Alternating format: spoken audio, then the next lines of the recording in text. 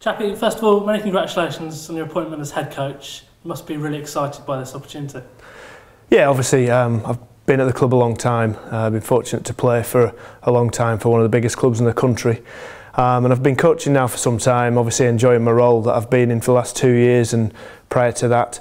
But yeah, it's a fantastic job. It's the perfect job for me at the moment, and hopefully I'll be in the position for a long time. But first and foremost, we've got to start off and get stuck into some of the issues that we've got to deal with right now, and look forward to a season where we'll be, hoping to be successful. But we've got tremendous players at the club, a really young staff. It's changed a lot over the last few years, so we've got work to do, but some really exciting players to work with.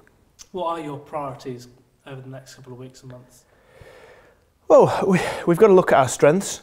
We've got gaps in the staff caused by normal retirement through age, people like myself over the recent years, but also we've had a couple of injuries in recent past with Kabir Ali and Kyle Hogg.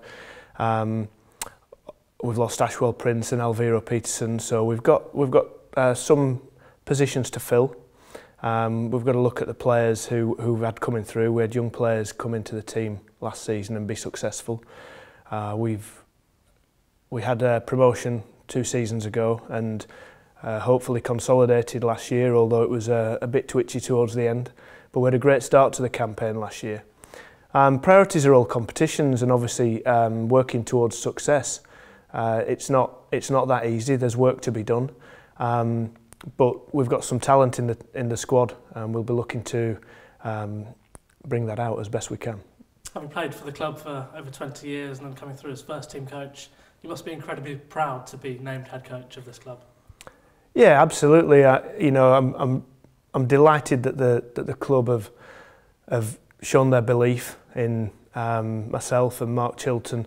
We've worked hard to get where we are. We've put a lot of work into qualifying as level 4 coaches, and we've seen it as a career that we really want to get stuck into. So to be given this opportunity is fantastic, and hopefully we can grasp it and make great progress. How much are you looking forward to working alongside Chile?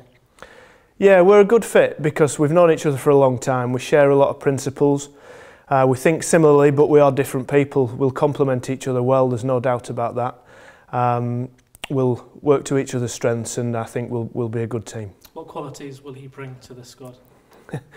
He might not like me for saying this, but he's got good discipline, and he's really good with detail. He's got talents that I might struggle with. He's a top draw batting coach. Obviously my perceived strength would be bowling coach, so we fit in those terms. And how we manage the squad together, I think we'll work really well together. You touched on last year. This squad's got a lot of young, talented players, but it's exciting, isn't it?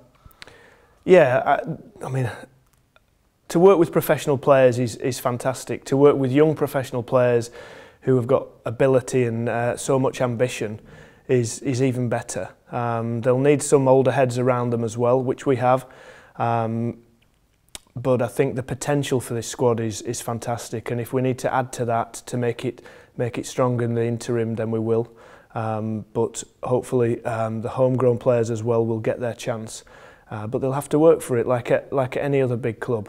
So if if they play well enough and they develop well enough, then there'll be some exciting times for them. It was obviously touch and go last season at the end. But how much will those younger players have learned from that? Well, hopefully that's the big positive to last season. We were able to give young players an opportunity where in another circumstance they might not have got that chance. So hopefully the experience will stand them in good stead. We've had a lot of players go away to Australia to continue their work over the winter. And players develop quickly at that age. So we'll be looking forward to seeing them when they come back and seeing where they're at. But I think, yeah, definitely the last 3 months, they were such a challenging time, and I think it gives them a real good chance to learn and improve through that period. So we might see the rewards of that this season. And how much are you looking forward to the start of the season now? Just a few months away now. Yeah, whenever Christmas whenever you get past Christmas, you start to think about the season. It comes round so quick. We've got to make sure that we're doing all the right things right now, get the best out of our facilities here. We're obviously going away to Dubai for pre-season training in the middle of March, where we've got good facilities there as well. But yeah, I mean, the people will start to look forward to it more and more, especially as we get into February. We'll be desperate for the season to come, but we've got to make sure we're doing the right things all the way to the season.